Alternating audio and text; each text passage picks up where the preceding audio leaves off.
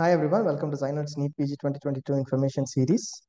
The Andhra Pradesh Competent Authority Quota, which is the government quota counseling, has been notified on 12th August, and the application form filling and registration has started from 13th of August, which is today. In this video and a set of videos, we will be looking at the different rules and regulations, the eligibility for counseling, the application requirements, the certificates that are required, and other round-wise rules, etc. for the Andhra Pradesh government quota counseling. Andhra Pradesh government quota counseling, Andhra Pradesh has two counselings. One is the government quota counseling or the competent authority quota counseling, and the second is the Andhra Pradesh management quota counseling.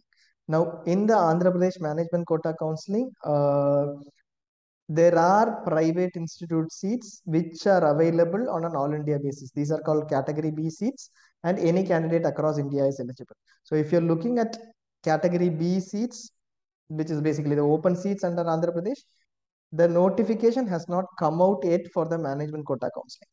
We are now discussing the government quota counseling, which is only for Telangana state MBBS, Andhra Pradesh state MBBS, or AP resident or Telangana resident candidates. So if you're looking at management quota, you wait for the notification for management quota. This counseling is not relevant for you. We'll look at the seats that come under Andhra Pradesh government quota counseling. First one is a 50% of seats which are under Andhra Pradesh management quota counseling. These seats are from the state government institutes. The government medical colleges in Andhra Pradesh contribute 50% of seats to all India quota, and the rest are available in Andhra Pradesh government quota counseling. You also have 50% of the balance seats after AAQ, which are in SVAMS Tirupati, which come under the state government quota counseling, and the 50% of seats in private medical colleges, which are surrendered to state government quota counseling. Who is eligible for this? We'll look at it in the next videos. But the basic qualification, we'll look at it now.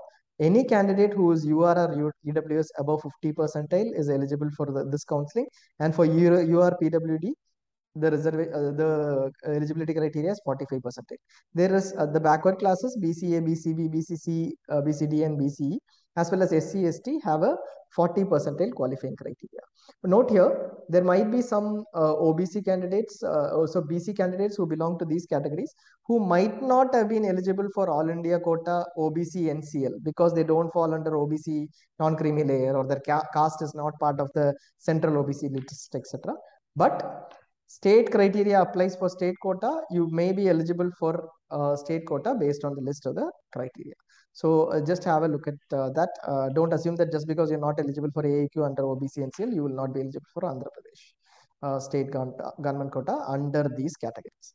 One more thing, EWS reservation, there is no confirmed clause which is mentions that EWS reservation will go ahead from this year, but it mentions that if applicable, you have to, this will be implemented, etc. So we are waiting for confirmation, but as of now, if you are an EWS candidate, go ahead and provide your certificate so that if it is implemented, you will be able to benefit from the EWS reservation. Now, we will be looking at the eligibility in detail in the next video. Please have a look at the next video for the eligibility.